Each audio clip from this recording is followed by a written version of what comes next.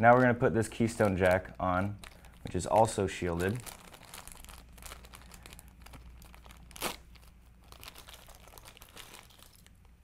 Get this other stuff out of the way.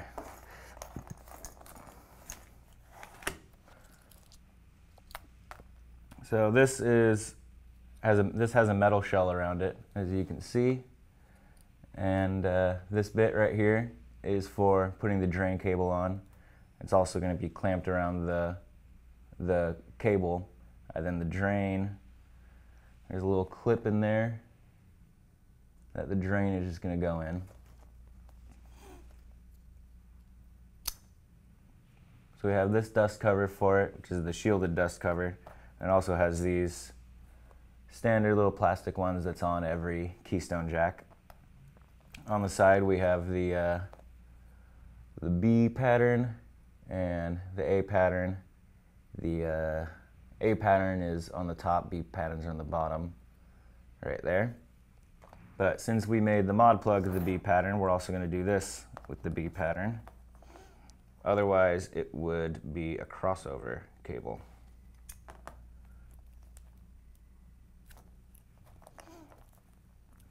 So once again, we have our shielding on this side that I just cut off. Just some aluminum tin foil. And then an extra layer of plastic protection here. Kind of makes it look like a spring roll. And we're just going to cut that off as well.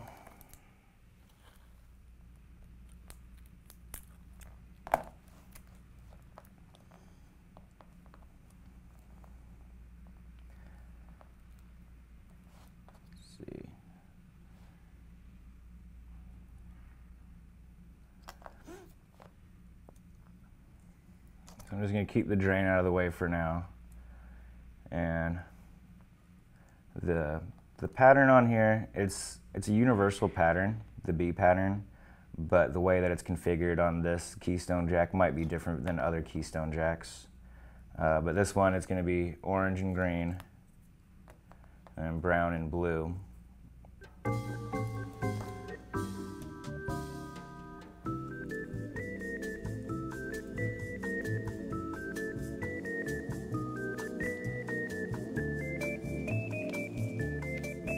So it's always a good idea to get the jacket as close to the jack as you can, the cable jacket.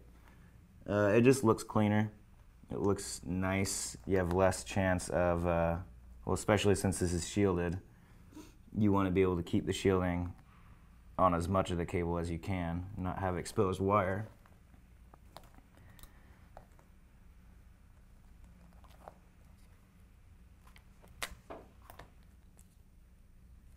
I'm going to use my Punchdown tool here.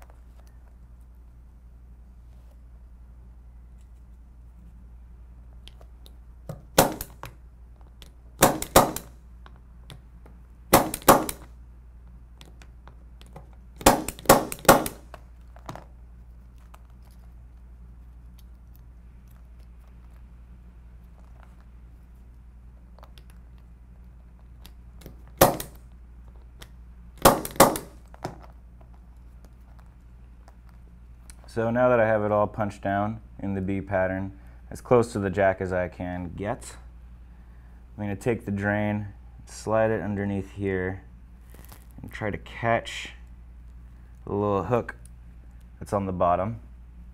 I'm going to catch that so it can drain. And I want to keep it close to the jack. Snip off this excess. We have the drain there, and then I wrapped it underneath the cable, and you can see it kind of. You can see it kind of slides through this little hook here.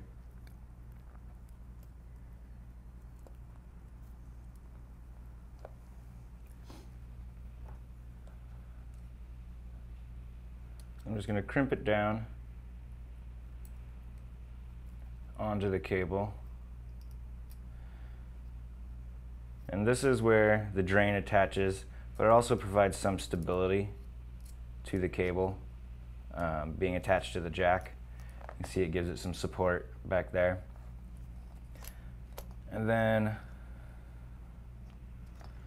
first, I'm going to put on these dust covers.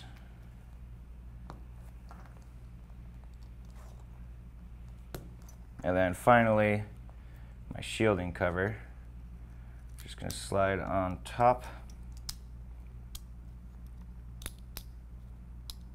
It's always a little bit more effort with shielded cable, but it's that much more peace of mind that your cable will be performing up to its potential without any kind of crosstalk or electromagnetic interference. So here's where I attached the grounding to the jack, the ground wire to the jack. It slid right through. There's a little tooth that it just went through, and it clamps onto it. Clamped it on with my pliers here, and just not too much. You don't want to damage the cable. Just make it nice and snug, and therefore now it's grounded. So these shielded jacks come with the tiniest zip tie in the world, and you take it and wrap it around the grounding area just to hold it in its place, and double make sure that everything is secure. And with this as well, not too tight, just snug so it's not going to go anywhere. If you get too tight on the cable, you could damage it. And just snip off the end there. Yeah, there we go. Yeah, look at that. Look at that.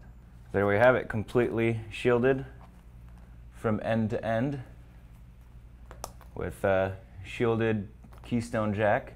And it does fit into a standard wall plate, same way any other one would. Just slide it in, and it pops right in, and it looks pretty cool. And shielded mod plug.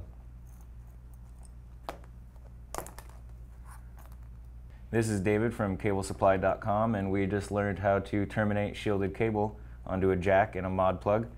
Thanks for watching. Check out our other videos on YouTube and like us on Facebook.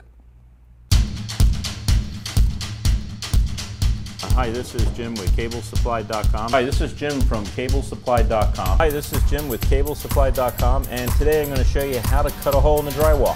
Hey guys, thanks for tuning in to this YouTube installment of CableSupply.com.